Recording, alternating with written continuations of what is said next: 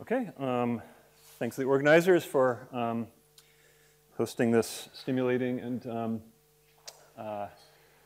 lovely conference. So I'm going to talk about some work with these collection of people from UCLA. This is mostly graduate students, except colleague Eric Doker. This is some combination of papers that have appeared and are to appear. The general theme here is discussing aspects of the AdS3 CFT2 correspondence. So this ties into the last talk we just heard. And of course, when you talk about gravity in AdS3, you should also ask the question like, why is this an interesting thing to do? In particular, we're trying to use this as a laboratory or toy model to eventually, hopefully, study some universal properties of gravity. We can hopefully address the big questions of black hole information and so on. And the question is always whether AdS3 is too simple. And of course, pure gravity in AdS3 is a topological theory, propagating degrees of freedom, so that's very different. Other hand, all the introducing matter here, and AdS3 gravity with matter is really not so different in many ways from higher dimensional case. You can form black holes, there's an information paradox, and it's a non-renormalizable theory and so on. So we can be optimistic and hope we'll learn some general features. Okay, and of course the big role is played by the fact that there's enhanced symmetry in AdS3, the Virasoro algebra, and this is something I'll be using heavily here. And a lot of this work these days is sort of done in the context of conformal bootstrap program, talking about conformal blocks and Virasoro blocks, and that'll be present here as well. And again, this is the reason for focusing on this is it helps us learn about general aspects of gravity to be true for any theory of gravity in AdS3. Okay, so let me start by motivation. Let me start with posing a problem. Let me ask the question, how do you think about computing the gravitational self-energy of a particle? Well, we could ask this question any dimension. Now, if someone asked you what is the gravitational self-energy of a point particle, in general, the correct answer is infinite mass renormalization, and so it's cutoff dependent and so on, so that's not a very physical, interesting question. But the situation is a lot more favorable in AdS3. And this is, of course, tied to the fact that there are no local degrees of freedom. And so let me give sort of a heuristic argument for the first term in such a self-energy correction, then we'll go on to study this more systematically. Okay, so I want to think about some point particle, and essentially what I want to do is ask, close by, it's effectively flat space. And I know if I have a particle in flat space gravity, there's a conical deficit produced that's given by this formula. In other words, the mass of the particle to the conical deficit. Now, so that defines sort of the bare mass or the local mass. And now this particle, I'm sitting there in AdS3. And so what I can do is I can look for the asymptotically AdS3 metric that has that same conical deficit, okay? Because that's conical deficit, what pair much is the bare mass. So this is the metric as a function of the mass at infinity, and there's this relation. I mean, just go and find the deficit angle here from just looking near the origin. And there's this relation between the deficit angle and the mass. Okay, and so if I equate this deficit angle to that deficit angle, this gives me a relationship between the asymptotic mass and the bare mass. Okay, so I get this quadratic term here, which is the correction due to interaction. This is all classical calculation at this point, of course. Let me rewrite this in terms of the Brown-Hinault formula. And then I'll write the mass in terms of the natural ground state. This is the natural ground state shift in the CFT. And then the energy in terms of the conformal dimension h. And then the original mass was just the bare conformal dimension. Okay, so what I get here is a relationship between the bare conformal dimension h naught and the corrected conformal dimension h, and there's this correction here. Okay, and you should view this calculation as being valid, first of all, in the large central charge limit. This is a classical calculation. And to get something here, I have to scale h as well. And so h and c are scaling to infinity with their ratio fixed. Okay, so this is the classical self-energy, and it seems to be a meaningful result. But then we could ask about what are the corrections to this, both the corrections in a 1 over c expansion and corrections at subleading order in h. Okay, so Now, if we're doing this from the point of view of AdS CFT, the way we might think about computing such a thing is I could compute the boundary two-point function of the corresponding operator, and it would have the standard form of CFT, and then I would try to read off the conformal dimension from that exponent. And a calculation like this done in the bulk would be some loop expansion, so I'd have the Baire propagator and then various graviton corrections. I'm only looking at corrections due to gravity here. Okay, and so now, yeah, I might ask, what would these things sum up to if I could compute these things? And in fact, there is a natural expectation for what the exact answer should be. And so to motivate that, let's recall that in AdS3, if you turn off gravity, you just have the symmetry of the theory is just the isometry group of AdS3, which is SL2 times SL2. So when you turn on gravity, you're essentially enhancing SL2 to the Virasoro algebra. And so from the point of view of these representations, when we turn on gravity, we're sort of taking a representation of SL2 and extending it to a representation of Virasoro. And now let me, from the CFT point of view, there is a natural way to do this, and there are various ways to think about this. And I'm going to actually quickly review here something that was a way that was approached by Bershadsky and Orguri. And there's way too many formulas on this slide. I apologize for that. I'm not going to go through all details here, but I will say a few things. So again, the question is, so it's a conformal field theory question. The question is if I have an SL2 theory, by which I actually mean theory with SL2 current algebra, and I have some state representation in that theory, how can I relate that theory to a theory with Virasoro algebra and then relate representations? And you'll see this is the same kind of question I was asking about the gravitational self-energy. Okay, so going very quickly. So this is the SL2 current algebra. There's some Sugawara tensor, some central charge, and primaries are labeled by some spin j. And spin j here doesn't actually, the j doesn't have to be an integer or even positive. It can be anything here. Okay, so now the way you get to Virasoro is you impose constraints. And this is related to what you do in the bulk, sort of tied into what Hollinger was talking about. If you impose in the bulk some asymptotically AdS3 boundary conditions, this is the CFT analog of that. So you impose some constraints on the currents, like this. And the idea will be after you compose these constraints, the remaining symmetry will be Virasoro. Okay, so now, again, flashing way too quickly, but you have to do this, you have to modify the stress tensor because this is not a conformally invariant constraint unless you modify the stress tensor. And you impose constraints, you need some ghosts, and you get a new central charge. And due to this new stress tensor, the original primaries now pick up some new dimension because you modified the stress tensor, and there's some new central charge built out of this new stress tensor. And okay, you put it all together, and what you eventually end up with here is a formula for the conformal dimension of the Virasoro representation in terms of the spin j of the SL2 representation, and there's some expansion here, and you can just put these formulas together here and work out this expansion to all orders. Okay. So to compare this to the previous formula, I want to identify this leading term here with the Baire dimension. So I'm going to identify h naught with minus j here. And then the second term here, if I cross off the +1, then you can see the 6j squared over c is precisely this term here.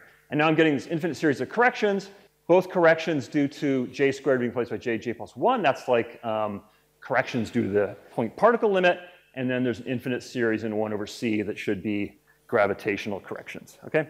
So, so this is the expectation for the result that, well, it's an expectation. Okay, so now you could try to calculate this in the bulk by doing Feynman diagrams, just computing all those diagrams. It's, of course, quite difficult, especially if you do it in a covariant gauge. Now, if you were, so let me motivate a way to do this more simply. So if you were to compute this at leading order, just in the classical theory, you know the two-point function is just given by the exponential of the geodesic length in the bulk. So one way of thinking of what you want to do is you want to take like this formula and you essentially want to quantize that geodesic length formula. Okay, you want to quantize the length formula, that's quantizing the metric. And again, that would be a difficult thing to do in general, but in AdS3, due to this lack of local degrees of freedom, this is much more tractable. In particular, the full phase space of 3D gravity is known. So this is the general asymptotically AdS3 metric, sometimes called the Bagnatos metric. And so there are free functions here, t of z, t bar of z bar, which are in fact identified with the CFT stress tensor. So essentially to quantize 3D gravity, you want to be quantizing t and t bar. And that, of course, gives us a close relation to what happens in the CFT.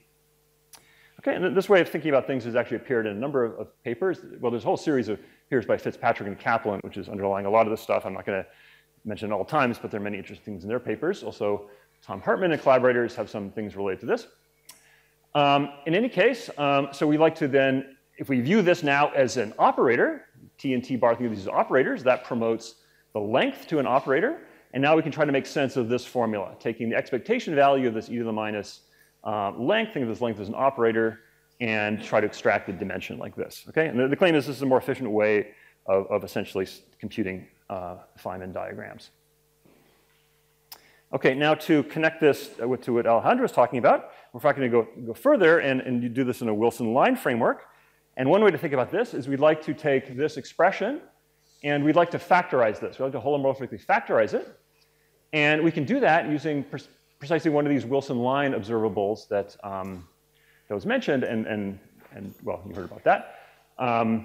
I was actually counting on Alejandra to talk more about the Wilson lines, and she was counting on me to talk about it. So, I'm not going to go into the derivation of this, but in any case, so what appears here, A, is in an SL2 connection. So L1, L0, and L minus 1 are SL2 generators.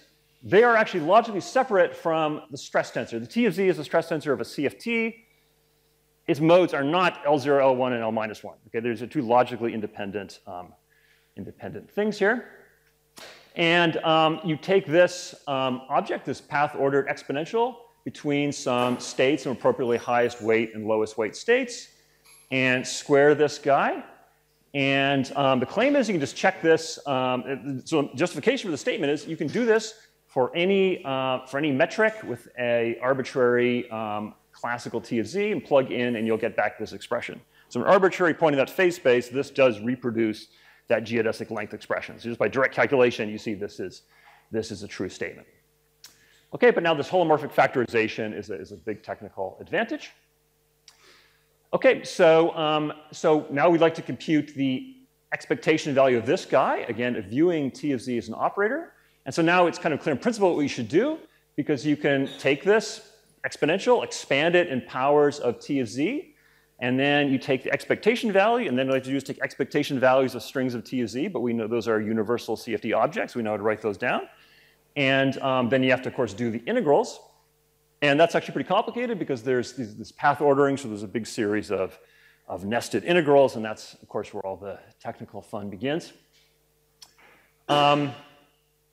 Okay, now apart from the way I motivate this in terms of self-energy, this object is actually a very basic CFT object. So this expression here, now viewed as something built out of the stress tensor, so built as something built out of integrals of the stress tensor, is expected to be the so-called Virasoro vacuum OPE block.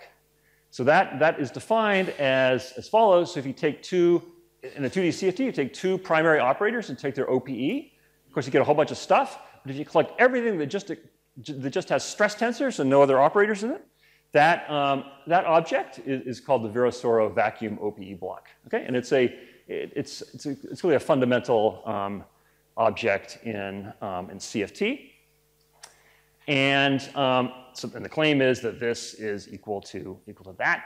And what's happening here is that it's packaging, this Wilson line is packaging this object in a form that's convenient for expansion in 1 over C, which is, again, the bulk perturbative expansion.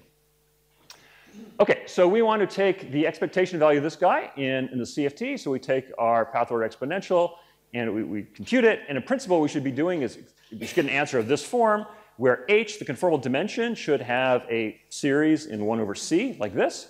And so if we actually expanded this, of course, we'll get a bunch of logs. You get logs, anomalous dimensions are associated with logs. And so if we compute this perturbatively, we should find the logs, and then from that, we try to read off the conformal dimensions, and this is the answer we expect from that Bershadsky or Gori argument.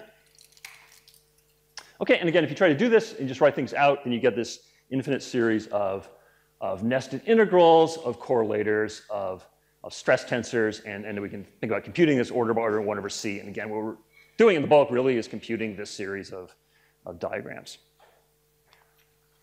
Okay, so first of all, the leading order, just like the one loop contribution, you just write out those integrals. Here's what you get. Now this is a divergent integral, so there's this term in the denominator here. And that divergence is just when these two vertices collide. That's just coming from the divergence of the two-point function. And what we did, first of all, just regulate this in the silliest way possible. Just introduce a little epsilon squared here. And then you can evaluate the integrals. And you get some divergences, some power law divergences we just cross out. There's some constant term here, which we just absorb in the normalization. And what remains here is this log term. And when you put that in, indeed, that is the correct log term to give the anomalous dimension. Okay, so from this point of view, we reproduce that, that correct anomalous dimension at this order. Now, if you go to the next order, where you have these two loop diagrams, if you try to put in that previous regulator, in fact, the results are ambiguous. And the form of the divergences is not so nice. I won't get into the details of that, but it's ambiguous. But these authors later on improved the situation. So they advocated a sort of a form of dimensional regularization where essentially you change the dimension of the stress tensor from 2 to 2 minus epsilon. And so you place correlators like this. And you also renormalize the, introduce a vertex renormalization in the Wilson line. And you can fix everything by demanding finiteness and demanding that there's some word identity that's satisfied. And it turns out when you impose those conditions, everything is just uniquely fixed. There are no free parameters. You just have to do the computation and get what you get. And they did that calculation, which starts to get a little bit complicated. But indeed, you get precisely the correct answer. The 78 is precisely what you want to get. And what you might not appreciate here is when you do this calculation, there's actually just a huge number of terms. And there are many conspiracies and cancellations that have to happen to get the right result. It's not even at all clear you get like a j plus 1. And there's no free parameters. Everything just in some way that's still actually mysterious to us. It all works out. And to try to understand that mystery, we decided to carry this out to the next order, hoping that by the time you get to 3 loops, you either find the conjecture is false, or you suddenly realize, aha, here's why it's working in general. Now I know how to do it to all orders. Here, actually, the situation was in between those two, unfortunately. So you do the calculation, you get the correct result. But now there are an incredible number of, it's sort of remarkable the way it works, and because there's a huge number of cancellations and conspiracies. And it's still actually mysterious why this is working. Anyway, but the conjecture up to 3 loops seems to be correct. This is all hanging together. But if you ask me, how do I know it's going to work to higher orders? In fact, I can't prove that. And the basic technical reason for this is that this regulator we're using is a nice regulator, but doesn't preserve all the symmetries. In particular, doesn't preserve Virasoro algebra. And since you're breaking some of the symmetries, that means there are always going to be some sort of what appear to be miraculous cancellations that happen. So part of what's interesting about this is this is a problem with a very definite answer, and it cries out for some way to do the calculation that would give that manifestly. And I think this would actually teach us something useful about CFT and about 3D gravity. Okay. Now, I want to get to the next part, so I'll say this very quickly. I mean, you can generalize this from 2-point functions to higher point functions. You can write down networks of these Wilson lines to compute 4-point, 5, 6-point, whatever blocks you want. And just by putting together certain highest weight states, propagating these things into the bulk, and introducing appropriate vertices. And these generate, again, conformal blocks, global conformal blocks. If you do things at leading order in 1/c, but then by the same idea as I just mentioned, by computing correlators of stress tensors, address these things up, you can enhance these things to Virasoro blocks. Okay, and furthermore, there's a natural generalization of this, of course, from SL2 to the higher spin gravity that was discussed previously, just by literally replacing SL2 connections by SLN, and one could generalize this. Not everything here has been generalized, but certainly could be. Okay. All right, now the next topic that extends on this is the question of computing these conformal blocks at late times. Okay, so in this case, I want to think about a 4-point function. Okay, so one way to compute a 4-point function is, so before I was computing this Wilson line, and I was evaluating it in the CFT vacuum state. If I now, instead of evaluating the CFT vacuum state, I evaluate it in some non-trivial state of the CFT, some primary state, this will be computing a 2-point function in that background, which is the same thing as a 4-point function. So that's what I want to talk about now. So this state H2 is my CFT state. And in this game, you can take two different limits. So we're always thinking about large C, but we could imagine computing a so-called heavy light correlator where the dimension scales like C, or a light correlator which scales like C to the 0. And if this operator was heavy and it was further greater than C over 24, then this would correspond to a correlation function of black hole background, which is a very interesting object. So as Melusina originally pointed out, the late time behavior of these such correlators is a good probe of black hole information paradox, because semi-classical gravity says the thing should, well, appears to say it would decay to 0, whereas we know unitarity of the CFT says it should stabilize at some non-zero value. Now, it's very challenging to compute these correlators at late times, because essentially what you want to do here is, so here's the correlator. Here are the operators that I inserted in the CFT. There's one at the origin, one at infinity. That's the in and out states. And to compute a correlator late times, what you do is you have to compute the Wilson line and go around the branch cut many, many times. Every time you go around the branch cut, if you translate this statement onto this cylinder, you're going like once around the cylinder, once around to like a null direction around the cylinder, you're advancing. So to compute the late times, you have to go many, many times around the branch cut. And you have to do that. You want to do this actually number of times is comparable to C. And so the naive 1 over C expansion actually breaks down because the times are of order of C. Okay, so doing this for the most interesting case of the heavy light correlator is so far has been analytically intractable. There's some numerical calculations for the Virasoro block, which in fact eventually showed some power law decay, but that's all numerical. So we'd like to do a situation where we can try to do something analytically. So I'm going to look at the light case. Both operators are light, and so we're going to look at this limit. Okay, large C, large time, these quantities held fixed. And again, this will require us to exponentiate things. We have to resum some diagrams, and so it should hopefully be some technical advance for studying the more interesting case, although this case is already somewhat interesting. So we have to go around the branch cut n times, and to advance time by 2 pi n. So now if you try to compute this, this Wilson line object, the thing that's very, very difficult about doing this, especially when you go around the branch cut many, many times, is this path ordering.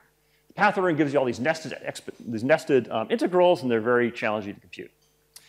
The nice thing about late times in this particular case, where we look at the light block, is it turns out that that path ordering can be omitted. Okay? So you can show that at late times, there is essentially a diffuse distribution of these stress tensors, and the path ordering only matters when two stress tensors are on the same sheet. If stress tensors are on different sheets, the relative ordering doesn't actually matter because of periodicity. So in this late time, you actually have this diffuse gas limit, and so you can just get rid of the path ordering. When you get rid of the path ordering, life is actually pretty simple. So you can just do the calculation explicitly. You can do the integrals. And so I'm running out of time here, so I won't say the details. But the upshot of this is that you just get some new simple factors inserted into this Wilson line. And what you find is the Wilson line, as a function of time, takes this. You can now decompose this in terms of Fourier expansion on the cylinder. And what this calculation does, effectively, it picks up, it shifts the energies by some anomalous dimensions. Okay, which you should think of anomalous dimensions of these two particle states. I have some 4-point functions, I have these two particles propagating, and I'm getting some anomalous dimensions due to the gravitational interactions that I'm now gotten by essentially exponentiating the graviton exchange. And these anomalous dimensions are extremely simple. They're just built out of the quadratic Casimirs of these representations, and that's sort of a nice feature that comes out of this Wilson line. So, so in any case, one can do this calculation at late times. And then one can try to check this by more standard methods. So in particular, you can ask whether this result for the anomalous dimensions is actually a true statement about the gravitational interaction between two particles. And the answer is yes. And so you can extract this by sort of traditional means by computing some Witten diagram. It's very hard to see that. That's supposed to be a 4-point function with graviton exchange.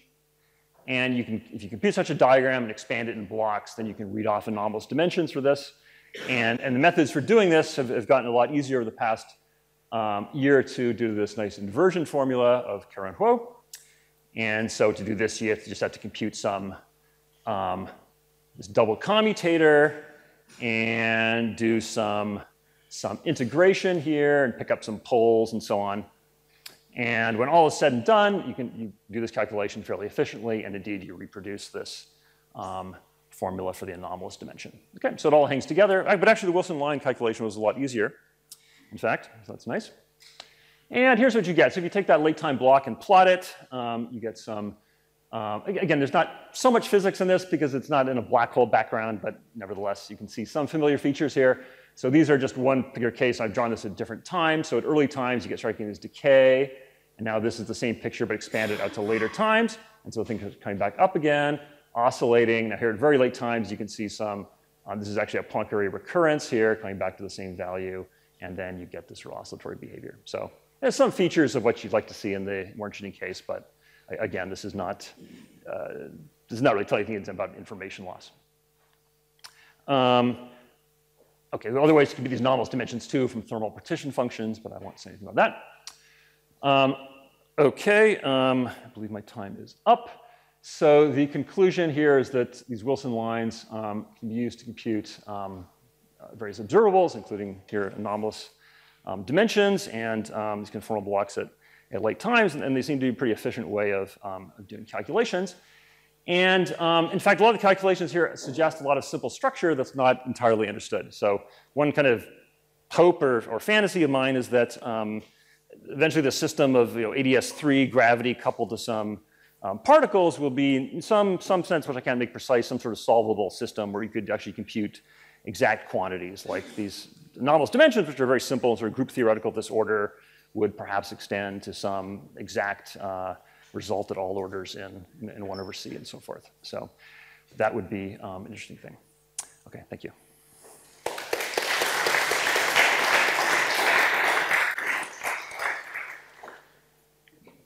Any questions?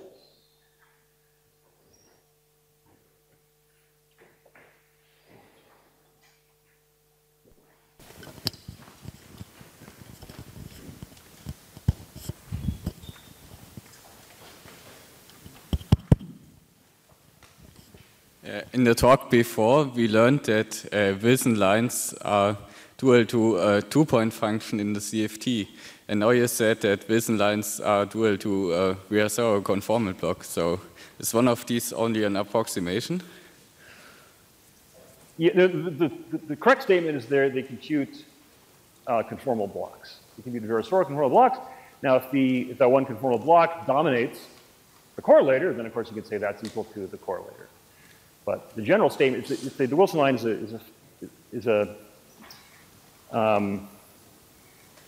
it's a representation. It's a universal object. So it's computing. The general thing is that it's computing the Virasoro conformal block. That is the rigorous statement.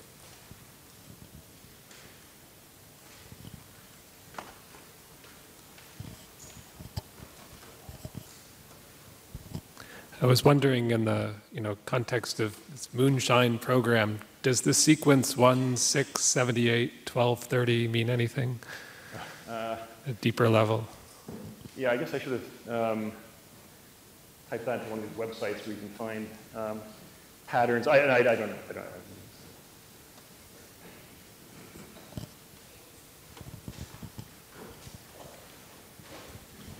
It's kind of a similar question. Sorry about my voice, I'm kind of losing it.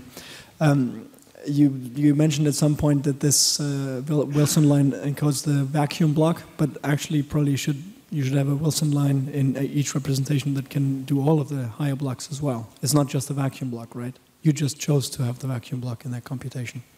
That's right. So we should, when I give you a full correlator, of course, actually computing, I certainly want to get a crossing symmetric correlator, for example, so that will force me in general to add in other blocks. So we can, in this formalism, we can compute the other blocks as well, and then we can add them together. This doesn't really tell you how to add them together. You say you have to add them together to enforce crossing symmetry. That's essentially what you learn. But I think one lesson that's come out of this, I think, is that that's probably a needed step to really understand black hole information paradox. It seems to be necessary to include more than vacuum block, that's what the numerical results suggest.